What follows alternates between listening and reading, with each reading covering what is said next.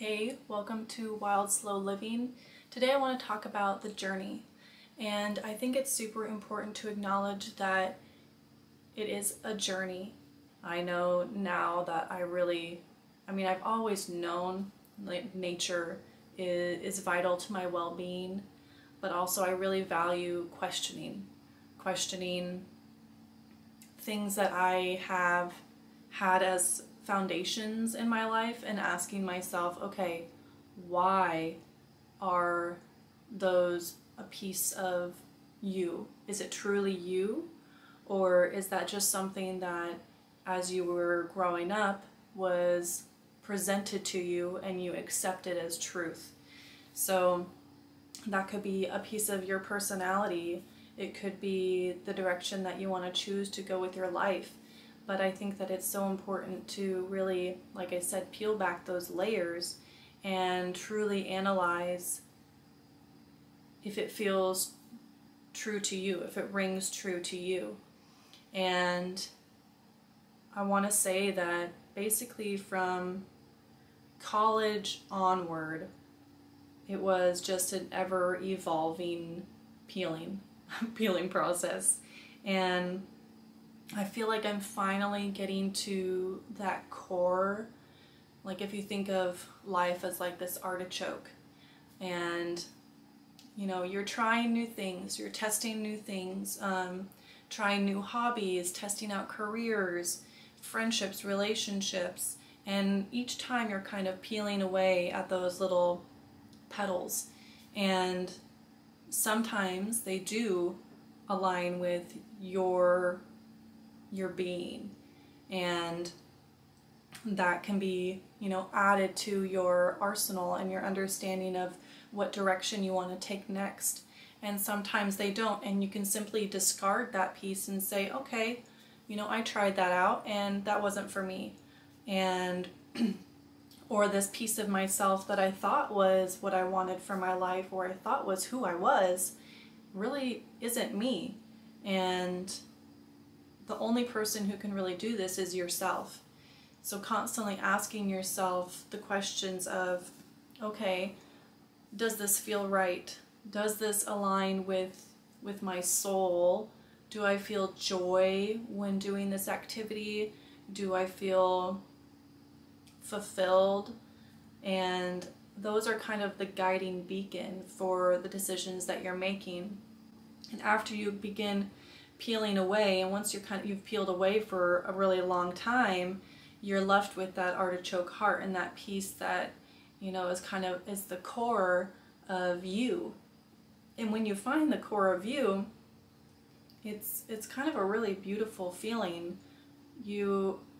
I just feel at this moment in my life like the purest expression of myself, the purest expression of Laura. And I honestly never thought that I would get to that place in my life. Holding back, tears. And I thought I would forever be searching, and I thought I would forever feel kind of, not necessarily lost, but floating, I suppose would be a better word choice. And I didn't want to float through life trying to figure out, or just not even trying to figure out, but feeling like I was a husk of myself. Like I had this exterior that I was showing to people, but I would never let it get beyond I wouldn't say the wall that I had put up, basically. And it wasn't necessarily even intentional, but I think I had experiences early on in my life that really caused me to build that wall and to not truly show myself. I had a hard time connecting with other people, and I think that was because I wasn't connected to myself. And as you're going through life and going through that process of peeling back the layers of yourself, it's hard to make those true, authentic friendships when you don't really even know who you are. And I am just so grateful that I am now at a place where I feel like my core is who I am. There's no longer, of course there are going to be like little pieces of myself that still are going to be removed or changed, but I am me. And I'm also at a place now that I can present myself to people, and if they love it, great, but if they don't, that's okay too.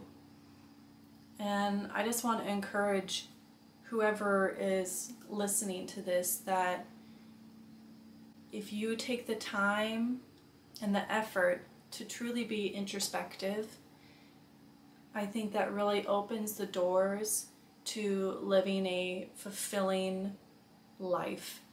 And when you're willing to do the work of being introspective and taking the time to ask the tough questions and to face, maybe it's a defense mechanism that you have developed over the years, and say, okay, this isn't really serving me. This is actually pretty unhealthy and toxic.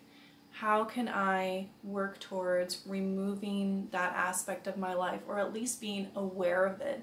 Awareness is key. That's how you grow. So being aware of the things that you are naturally inclined to do without even thinking about it.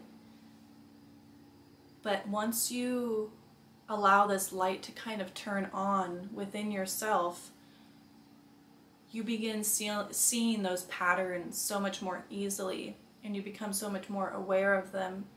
And in that awareness, you're able to kind of be like this third-party perspective and enter that almost, in the beginning it's difficult to be non-judgmental of yourself, but eventually you can kind of become that non-judgmental version of yourself and say, hey, okay, why am I behaving the way that I'm behaving? What aspects of myself am I holding on to? Things that those defense mechanisms are really holding you back and limiting you and your potential. But once you acknowledge them, it is so much easier to begin changing. And I have recognized a lot of things within myself that really held me back for a very long time. And it wasn't until I was truly willing to address those things that I began growing and ultimately becoming this person that I am now, that I just want to continue to refine. And I'm excited for that because I feel so wonderful right now in knowing that this wonderfulness is just going to continue to flourish and expand. That just brings joy and excitement to me, and allowing myself to enjoy that journey. So just a reminder that life is a journey, and you don't have to have it all figured out. But if you begin listening to the inner monologue in your mind and pay attention to your defense mechanisms and how you respond to situations and the triggers that you have, as you begin peeling those away and kind of analyzing and understanding them a little bit more and bringing that awareness to yourself when you are beginning to react in a certain way without a true understanding of why you're reacting in that way. Once you begin breaking all these things down, you can really begin to peel away the pieces of you that aren't truly you and get to that core. So I'm excited for you to take that journey, just like I'm excited for me to continue my journey. And I'm sure in 30 more years, if I'm still around, fingers crossed, that I will, just even, it'll be like a diamond at that point. It feels like a beautiful diamond that is the Laura that I am. So I hope that you are able to take this journey as well and truly begin presenting the world you, because you are the only you that will ever be. And I think that we all bring our own unique insight, gifts, talents into this world, and it would be a shame for us not to be able to enjoy it.